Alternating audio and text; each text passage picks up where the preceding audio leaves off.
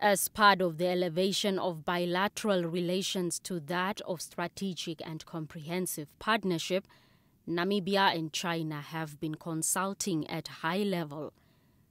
Namibia also signed China's Belt and Road Initiative during the Forum on China-Africa Cooperation (FOCAC) in Beijing, with the hope of benefiting immensely from large-scale infrastructure projects that is expected to emanate from this initiative.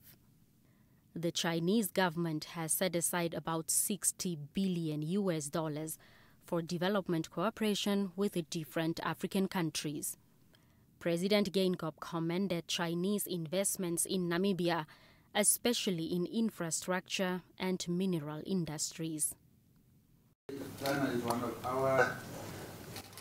our largest export markets and among our top 5 trading partners. Our government is making tireless efforts to stimulate economic growth and thereby, among other things, create a conducive environment for employment creation. In this context, we welcome the major investment by China in infrastructure development and in the mining sector.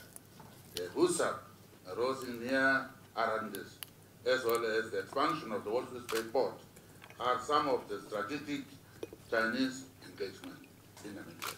China's Deputy Prime Minister Sun Chunlan says the task is to advance and implement the objectives of the agreements between her country and Namibia. The current discussions include Hosea Kutako International Airport road expansion at Phase 2, construction of 4 schools in rural areas in Kavango West and Zambezi regions, as well as satellite data receiving ground station in Windhoek, which is in the pipeline.